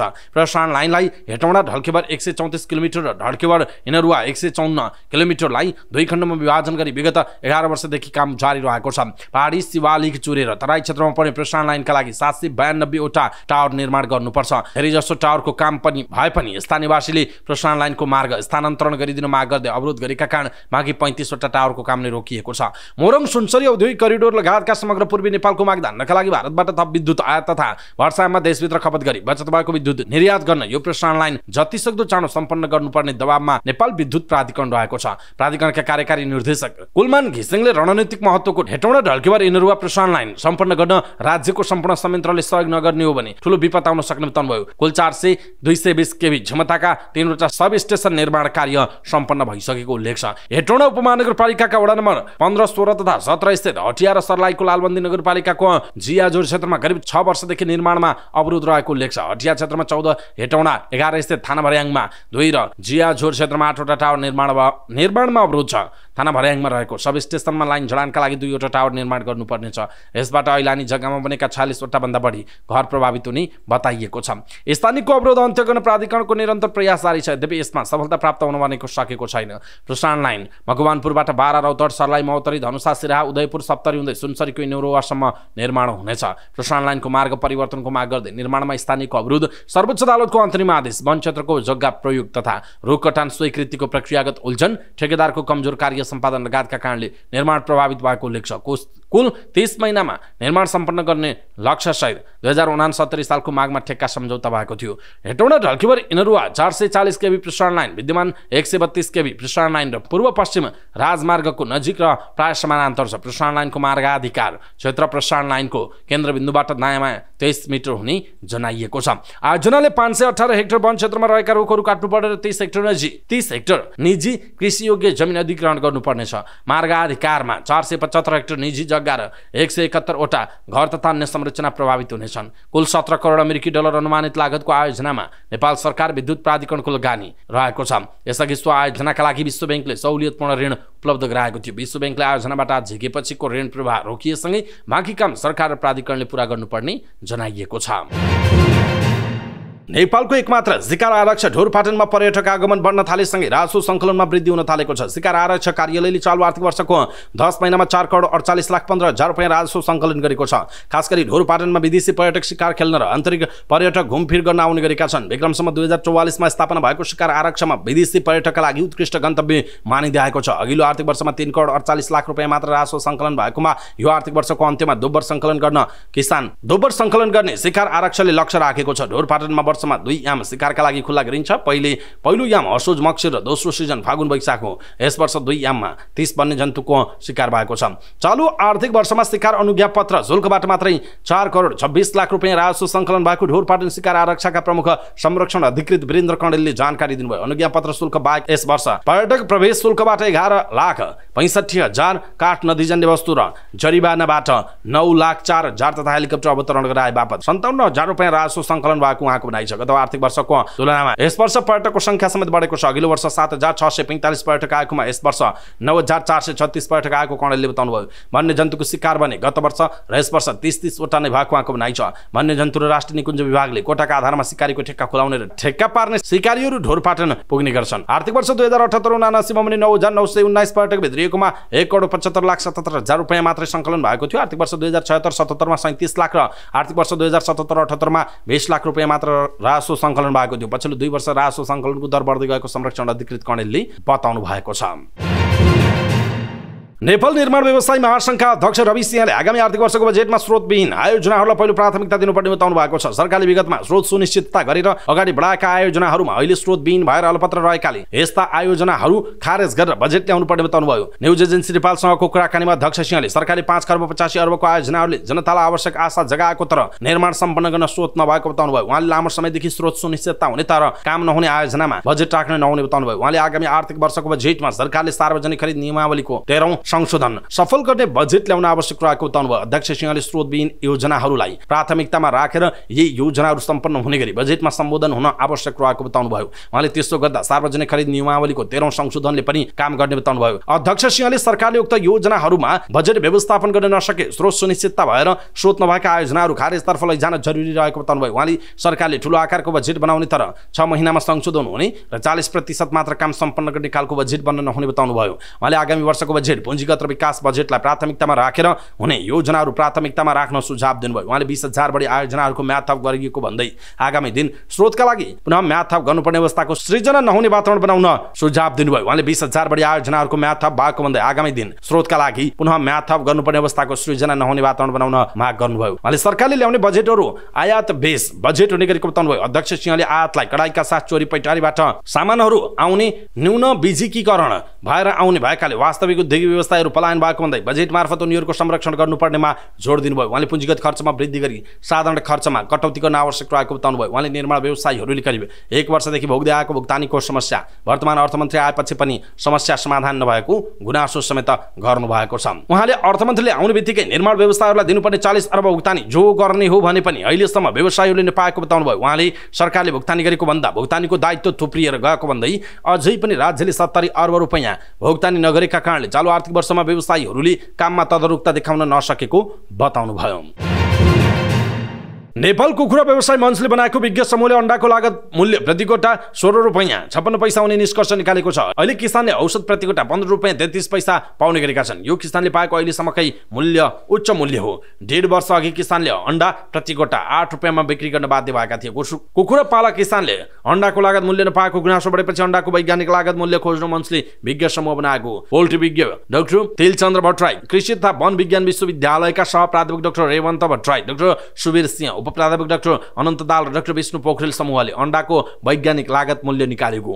कम मूल्यमा अण्डा बिक्री गर्नु परेपछि धेरैजसो किसान विस्थापित हुन थालेपछि लागत मूल्यको खोजी गरिएको मञ्चका निवर्तमान अध्यक्ष राजेन्द्र लामिछानेले जानकारी दिनुभयो। मञ्चले लागत मूल्यका बारेमा स्थानीय स्तरमा सरकारी र निजी क्षेत्रसँग छलफल गरेर समर्थन मूल्य निर्धारणका लागि सरकारलाई अनुरोध गर्ने निर्णय गरेको लामिछानेले जानकारी दिनुभयो। फार्म निर्माण, चल्ला खरिद, दानाको खपत, बैंक ब्याज, औषधि, मजदुर लगायतको खर्च समेटेर लागत मूल्य तय गरिएको हो। नेपालमा धेरै उत्पादन हुँदा दैनिक 60 लाख वटासम्म अण्डा उत्पादन भएको अनुमान छ। अहिले दैनिक 28 लाख मात्र अण्डा उत्पादन हुँदै आएको मञ्चले जनाएको छ। इजिप्टले अन्तर्राष्ट्रिय न्यायालयले दिएको आदेशको स्वागत गरेको छ, जसले इजरायललाई दक्षिण गजान सहर रफाहमा तुरुन्तै आफ्नो सैन्य कारबाही रोक्न भनेको छ। इजिप्टले इजरायललाई नरसंहारको अपराधको रोकथाम र सजाय र अन्तर्राष्ट्रिय मानवीय कानुनको ढाँचाभित्र कानुनी दायित्वहरू पालना गर्न आह्वान गरेको छ। अदालतको निर्णय गाजापट्टीको वर्तमान अवस्थासँग मिल्दोजुल्दो रहेको इजिप्टले बताएको छ। रुसी राष्ट्रपति भ्लादिमिर पुटिन युक्रेन युद्ध रोक्न सहमत हुनु भएको छ, तर यसका लागि उहाँले केही शर्त राख्नु भएको छ। समाचार एजेन्सी रोयटर्सले रुसी स्रोतलाई उद्धृत गर्दै पुटिनले दुई देशबीचको सीमा विद्यमान नियमअनुसार नै रहन चाहेको दावी गर्नु भएको छ। यसको मतलब रुसले कब्जा गरेको युक्रेनका क्षेत्रहरू अब उसको हिस्सा नै रहनेछन्। पुटिन युद्ध रोक्न तयार छन् भन्ने रिपोर्टहरू धेरै महिनादेखि चलिरहेको छ, तर यो रिपोर्ट यस्तो समयमा आएको छ जब मस्कोले उत्तर पूर्वी युक्रेनको खार्किभ क्षेत्र विरुद्ध नयाँ आक्रमण सुरु गरेको छ। यदि अवस्थित सीमा रेखाको बारेमा सहमति भयो भने रुसीहरूले यसलाई आफ्नो जित मान्नेछन्। तिनीहरूले उनीहरूले पश्चिमबाट आक्रमणको बावजुद आफ्नो सार्वभौमसत्ता कायम राखेको भन्न सक्छन्। क्रेमलिनका प्रवक्ता दिमित्री पेस्कोभले रोयटर्सलाई भनेका छन् उनले पुटिनले बारम्बार आफू वार्ताका लागि तयार रहेको र लामो युद्ध नचाहेको उद्धृत गरेका छन्। यद्यपि युक्रेनी राष्ट्रपति भोलोदिमिर जेलेन्स्कीले पुटिनको शर्तमा कुनै पनि शान्ति सम्झौता स्वीकार गर्न चाहनु भएको छैन। उहाँले रुसी सेनाले कब्जा गरेको युक्रेनी क्षेत्र फिर्ता लिने वाचा गर्नु भएको छ। यसमा सन् 2014 मा रुसले कब्जा गरेको क्रिमिया पनि समावेश छ। यस महिनाको सुरुमा रुसले खार्किभमा लडाईँलाई तीव्र पारेको थियो। मे 10 मा रुसी सेना खार्किभमा 1 किलोमिटर प्रवेश गर्यो। त्यसपछि जेलेन्स्कीले युक्रेनीहरूलाई सेनाबाट निष्कासन आदेश दिनुभयो। उहाँले सबै रिजर्भ सैनिकहरूलाई पनि फिर्ता बोलाउनु भएको छ ताकि उनीहरूलाई खार्किभमा तैनात गर्न सकियोस्। खार्किभ रुसी सेनाका लागि महत्त्वपूर्ण छ किनभने उनीहरूले 2022 मा त्यहाँ हार बिहोरेको थियो। सन् 2022 मा खार्किभमा पराजयपछि रुसले कुनै पनि हालतमा खार्किभलाई जित्ने योजना बनाएको छ। तर युक्रेनको दोस्रो ठूलो शहर खार्किभलाई तत्काल कब्जामा लिने योजनामा रुस नरहेको राष्ट्रपति भ्लादिमिर पुटिनले केही समय अघि चीनको भ्रमणका क्रममा दाबी गर्नुभएको थियो। 2 वर्ष अघि रुसी राष्ट्रपति भ्लादिमिर पुटिनले युक्रेनमाथि आक्रमण गर्नुभएको थियो। त्यसबेला पुटिनले यसलाई सैन्य कारबाही भन्नुभएको थियो। यस आक्रमणका कारण अहिलेसम्म 40 लाख भन्दा बढी युक्रेनी नागरिकले देश छोड्नु परेको छ। यी मानिसहरू अहिले अन्य देशहरूमा शरणार्थी जस्तै जीवन बिताइरहेका छन्। स्वदेशमा 65 लाख भन्दा बढी युक्रेनी घरबार विहीन भएका छन्। युक्रेनका 10,000 नागरिकको मृत्यु भएको छ भने 18,500 घाइते भएका छन्। युक्रेनले रुसले 3.92 लाख सैनिक गुमाएको दाबी गरेको छ। यसैबीच अमेरिकाले रुसका 500 कम्पनीमाथि प्रतिबन्ध लगाएको छ। यहाँ रुसले युरोपेली संघ ईयूका धेरै कम्पनीमाथि पनि प्रतिबन्ध लगाएको जनाइएको छ। युरोपियन युनियन ईयूमा आबद्ध देशका सरकारहरूले रुसलाई ड्रोन आपूर्ति गरेकोमा इरानका रक्षा मन्त्री मोहम्मद रेजा अस्ट्रियानी लगायत 9 वटा संस्थामाथि प्रतिबन्ध लगाएका छन्। रुसले युक्रेन विरुद्धको युद्धमा इरानबाट प्राप्त ड्रोन प्रयोग गरिरहेको छ। युरोपेली संघमा आबद्ध देशका राजदूतहरू बीचको कोरिपर सम्झौतालाई आउँदो सोमबार ईयूका विदेश मन्त्रीहरूको बैठकले अनुमोदन गरेपछि सार्वजनिक गरिने उल्लेख छ। इरानका मानवरहित हवाई सवारी यूएभी उत्पादन गर्ने 9 वटा संस्थाहरूलाई प्रतिबन्ध लगाउने विषयमा सम्झौता समावेश गरिएको अन्तर्राष्ट्रिय सञ्चार माध्यमहरूले जनाएका छन्। यससँगै इरानका रक्षा मन्त्री मोहम्मद रेजा अस्ट्रियानीलाई पनि प्रतिबन्धको सूचीमा राखिएको छ। उनको यात्रामा प्रतिबन्ध व्यक्ति र संस्थाको सम्पत्ति जफत गर्ने र सूचीबद्ध व्यक्ति तथा संस्थाहरूलाई आर्थिक स्रोत उपलब्ध गराउनेहरूलाई पनि प्रतिबन्धमा समावेश गर्ने जनाइएको छ। गाजापट्टीमा जारी इजरायली आक्रमणबाट प्यालेस्टाइनीको मृत्यु हुनेको संख्या 35,857 पुगेको गाजा स्वास्थ्य अधिकारीहरूले बताएका छन्। विगतको 24 घण्टामा इजरायली सेनाले 57 प्यालेस्टाइनीहरूलाई मारेको र अन्य 93 जना घाइते भएको समाचार छ। जसबाट अक्टोबर 2023 मा प्यालेस्टाइनी इजरायली संघर्ष सुरु भएदेखि कुल मृत्यु हुनेको संख्या 35,857 पुगेको छ भने 80,293 जना घाइते भएको जनाइएको छ। वेस्ट इन्डिज र अमेरिकामा आयोजना हुन लागेको आईसीसी टी20 विश्वकप क्रिकेटका लागि सबै देशले अन्तिम 15 खेलाडीको सूची सार्वजनिक गर्नुपर्ने समय सकिएको छ। शनिबार सबै देशले यो सूची सार्वजनिक गर्नुपर्नेछ। सबै देशले अन्तिम सूची सार्वजनिक गर्ने तयारी गरिरहेका बेला नेपाल क्रिकेट संघले पनि आईसीसीलाई अन्तिम सूची सार्वजनिक गर्नका लागि समय थप गर्न आग्रह गरेको छ। नेपाली क्रिकेटर सन्दीप लामिछाने यसअघिको विश्वकप स्क्वाडमा रहेका थिएनन्। उनी अदालतको कानुनी प्रक्रियामा रहेकाले समावेश नगरिएको उल्लेख छ। उच्च अदालत पाटनबाट सफाई पाएका सन्दीपलाई विश्वकपको स्क्वाडमा समावेश गर्नका लागि क्यानले निलम्बन समेत फुकुवा गरिसकेको छ। आईसीसीलाई पनि यसअघि नै पत्राचार गरेर जानकारी गराउनु भएका क्यानका पदाधिकारीहरू अहिले आएर सन्दीपको भिजा अमेरिकन राजदूतावासबाट रिजेक्ट भएपछि तनावमा परेका छन् भने राजनीतिक भेटघाटका लागि व्यस्त भए पनि कुनै सकारात्मक सन्देश पनि नपाएको उल्लेख छ। जसका कारण क्यानले आईसीसीलाई पत्राचार गर्दै नेपालले अन्तिम 14 जनाको टिम सार्वजनिक गर्ने र केही समय अर्थात् जुन 2 सम्मको समय दिन माग गरेको छ। क्यान स्रोतका अनुसार 14 जनाको खेलाडी लिस्ट सार्वजनिक हुनेछ भने यदि सन्दीपको भिजा लागेर जुन 2 भित्र अमेरिका जान पाएको खण्डमा उनलाई पनि समावेश गरेर अन्तिम 15 को सूची सार्वजनिक गरिने उल्लेख छ। उच्च अदालतबाट सफाई पाएपछि सन्दीप अमेरिका जाने तयारीमा रहेका थिए। सफाई पाएको भोलिपल्ट क्यान पुगेर कागजी प्रक्रिया अगाडि बढाउन आग्रह गर्दासम्म आफूसँग अझै 2 वर्षको भिजा भएको भन्दै जाने कुरामा उनी ढुक्क देखिएका थिए। तर जाने तयारीमा रहेका बेला सन्दीपको यसअघिको भिजा रद्द भएको इमेल पाएपछि भने छाँगाबाट खसेको जस्तै भएर पुनः नयाँ प्रक्रिया सुरु गरेका थिए। नयाँ प्रक्रिया अनुसार उनले आवेदन गर्दा राजदूतावासबाट भिजा रिजेक्टमा परेपछि अहिले नेपाल क्रिकेट संघ क्यान र सरकारले पहल थालेका कुराहरू पनि सार्वजनिक भएका छन्। यस विषयमा प्रधानमन्त्री परराष्ट्र मन्त्री युवा तथा खेलकुद मन्त्री राखेपाले सहजीकरण गरिरहेको बताइएको छ। खेलकुदबाट सिफारिस भएर परराष्ट्रमा कूटनीतिक नोट बनाउनका लागि आग्रह गरिए पनि अझै नोट तयार भने नभएको परराष्ट्र स्रोतले बताएको छ। जसका कारण सन्दीपको भिजा प्रक्रिया अन्यलमै रहेको बेला सामाजिक सञ्जाल प्रयोगकर्ता पनि सन्दीपको भिजा लागेको खबर प्रकाशित गरेकोमा सन्दीप निकट व्यक्तिहरूले आपत्ति जनाएका छन्। अमेरिकी दूतावास शनिबार र आइतबार बिदा हुने भएकाले नयाँ जे जति प्रक्रिया अगाडि बढाउने विषय सोमबार मात्र तय हुनेछ। परराष्ट्रका अधिकारीहरूले पहिलो दूतावाससँग समन्वय गरेर भिजा दिने निश्चित गरेपछि मात्र कूटनीतिक नोट बनाउने अवस्थामा रहेको स्रोतले जनाएको छ। नेपालले जुन 4 देखि आईसीसी टी20 विश्वकप खेल्दैछ। समूह डी मा रहेको नेपालले नेदरल्यान्ड्ससँग खेल्दै विश्वकपमा दोस्रो पटक यात्रा सुरु गर्ने जनाइएको छ।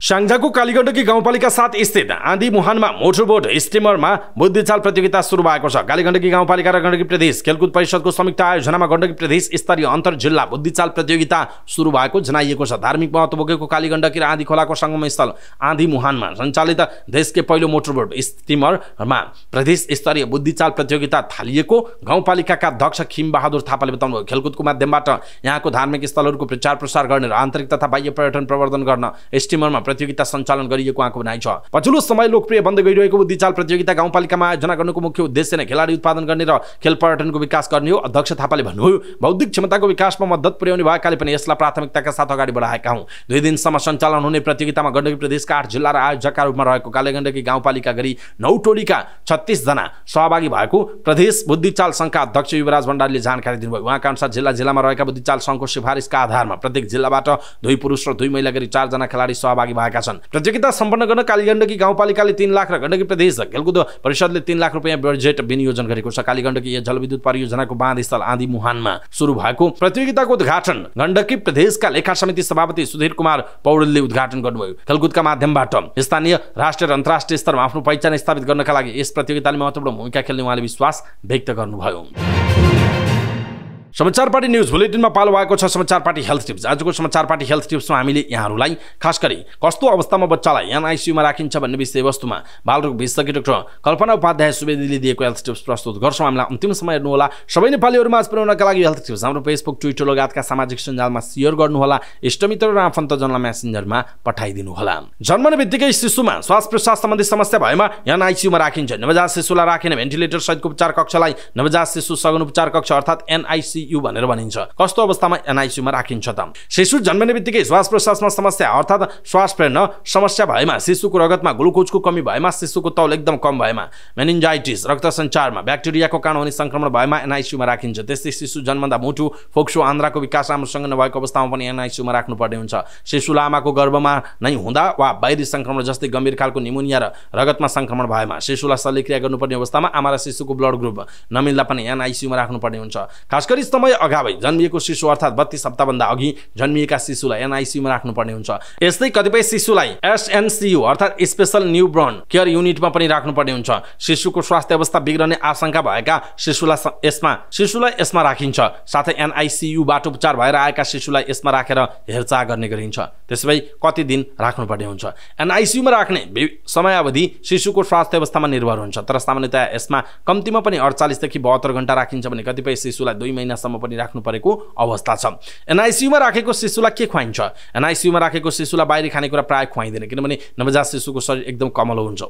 तिनीहरूलाई एउटा वयस्कलाई जस्तै फोक्सोमा समस्या भए फोक्सोमा मात्र समस्या देखिन्छ, तर शिशुको हकमा मुख्य समस्या फोक्सोमा भए पनि अन्य अङ्गले पनि काम नगरेको हुन सक्छ। त्यसैले एनआईसीयूमा राखेको शिशुलाई चाहिने पोषक तत्व जस्तै ग्लुकोज, पानी, प्रोटिन, सलाइन र सुई मार्फत दिइन्छ। कतिपय अवस्थामा शिशुको अत्याधिक गम्भीर नभएको अवस्थामा भेन्टिलेटरमा भएको शिशुलाई नाकबाट पाइप छिराएर आमाको दूध खुवाइन्छ। शिशुलाई एनआईसीयूमा राखेको 2-3 दिन बाहिरको खानेकुरा केही पनि दिइँदैन। एनआईसीयूमा राखेको शिशुमा दीर्घकालीन कुनै असर हुन्छ कि हुँदैन? धेरै समय एनआईसीयूमा राखेर उपचार गरिएका शिशुमा भेन्टिलेटरको कारण फोक्सोको प्रेसर बढ्ने समस्या पनि हुन सक्छ। त्यस्तै एनआईसीयूमा राखेका शिशुलाई नसा मार्फत औषधि दिने भएकाले पछि नसा ब्लक हुने समस्या हुन सक्छ। जस्तै शिशुले जन्मने बित्तिकै सास फेरेन भने मस्तिष्कमा अक्सिजनको कमी भएर दिमागमा असर गर्छ, यसले गर्दा पछि शिशुमा अपाङ्गता हुने, मानसिक समस्या हुन सक्ने। एनआईसीयूमा राखेको कारणले भन्दा पनि एनआईसीयूमा राख्नुभन्दा पहिला देखिएको समस्याले दीर्घकालीन असर पुर्याउन सक्छ। गर्भावस्थामा समस्या भएमा, गर्भावस्थामा उच्च रक्तचाप, मधुमेह, पाठेघरको बनावटमा समस्या, गर्भवती महिलामा कुनै क्रोनिक रोगको समस्या देखिएमा शिशु जन्मिसकेपछि एनआईसीयूमा राख्नुपर्ने हुन सक्छ, किनभने यस्ता शिशुमा शरीरको विकास राम्रोसँग हुन पाएको हुँदैन। त्यसैले खर्च कति लाग्छ? शिशुको स्वास्थ्य अवस्था अनुसार खर्च भने फरक हुन सक्छ, तर थापाथली स्थित परोपकार प्रसूति तथा स्त्री रोग अस्पतालमा एनआईसीयूको उपचार निःशुल्क रहेको बताइन्छ। त्यस्तै देशका विभिन्न अस्पतालहरूमा पनि एनआईसीयूको उपचार निःशुल्क रहेको चिकित्सकहरूले बताएका छन्। दर्शक महानुभाव, आज हामीले यहाँहरूलाई खास गरी कस्तो अवस्थामा बच्चालाई एनआईसीयूमा राखिन्छ भनेर यो हेल्थ टिप्स प्रस्तुत गर्यौं। आजको हेल्थ टिप्स तपाईँलाई कस्तो लाग्यो आफ्नो कुरा तलको कमेन्ट बक्समा कमेन्ट गर्नु होला। सबै नेपालीहरुमा आज पुर्याउनका लागि यो हेल्थ टिप्स आफ्नो फेसबुक, एक्स लगायतका सामाजिक सञ्जालमा शेयर गर्नु होला। इष्टमित्र र आफन्तजनलाई मेसेन्जरमा पठाइदिनु होला।